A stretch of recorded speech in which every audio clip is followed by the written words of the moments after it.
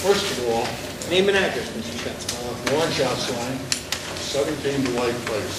I live right next door to this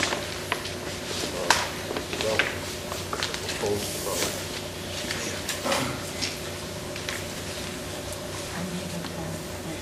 Sorry. First of all, just address the traffic a little bit. The traffic on Hemingway Avenue, junction to White Place is tremendous at the moment. It's almost impossible at times of the day to get out there. Now, we keep talking about this proposed building at 240 Hemingway Avenue. There's no entrances on Hemingway Avenue. 90% of it is not facing Hemingway Avenue. It's on Dwight Place. It's a development that is on Dwight Place and not 240 Hemingway Avenue. It has no entrance and approach from Hemingway Avenue. I would be very happy to see the entrance and exits to the parking lots put on Hemingway Avenue. At least I could still get in and out of my street.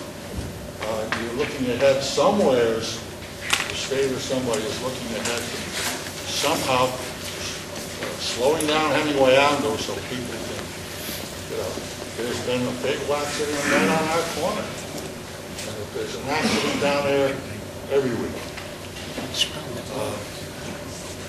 All right, the proposed building lot, or the zone change. I'm wondering if we really need a zone change.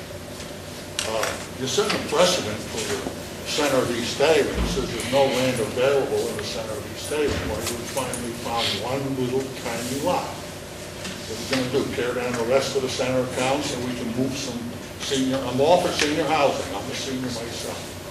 But I think you got to do it properly. I think it's much too busy for the size of the lot. The White Place is a dead-end street. It has no rotary at the end of it. I don't know, a cul-de-sac at the end of it. It's a straight street and it just ends. So there's trouble turning around up there and getting it out. There's a big problem for fire department and ambulance emergency equipment getting up there. They have to turn around and get out of there, especially if there's a fire.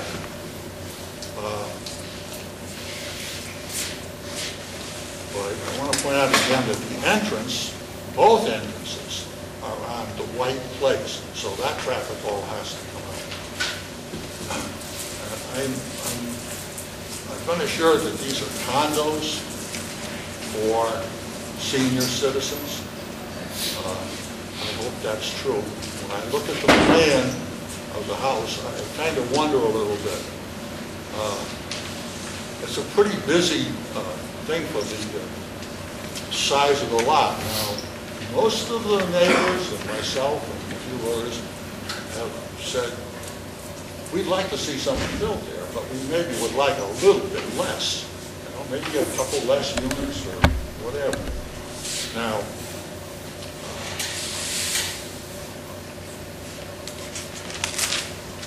I understand this is going to be senior housing 55 and older.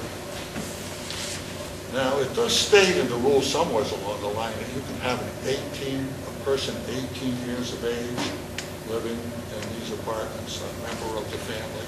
Now, I don't know what it means, one person, two persons, or three persons.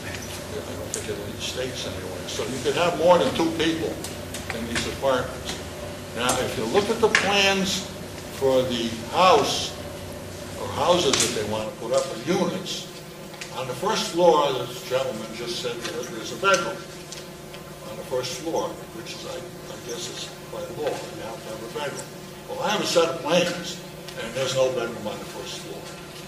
There is a den, which has a closet in it, which I don't think I ever saw a den in that closet. It's very small. Probably could be a bedroom, but it's a very small bedroom. Now, this is senior housing. The second floor has a master bedroom which is quite large, and it has a sitting room, which is quite large, and a large bathroom. Now, I started looking at this thing. This is for 2 people, supposedly. Now, they're saying there's a bedroom on the first floor, there's a master bedroom on the second floor, and there's a sitting room that can be a bedroom. I can't find people who can live in this place very comfortable. So I suggest that somebody take a look at this, and if they still want to go ahead, maybe design something that's, I'd like to see it all on one floor. 2 floors, and you have to climb stairs to get to the master bedroom and the master bathroom. Now downstairs, you got a bathroom which is almost as big, it's a full bathroom, almost as big as the bathroom upstairs. Why you need 2 bathrooms that big? I see nothing there for like a walk-in shower or anything for disabled people or anything. When you go over to the house, one of the units is going to be on the second floor. How do you put senior housing on a second floor? And believe me, the stairway going up to that thing is a long, steep stairway. I don't know if they'll change it, but it doesn't make sense to me. I don't see how you can use that as a senior housing. Okay, Mr. Chancellor, I will hear you. So, Thank you very much for your input. no question. My time is up. Yes.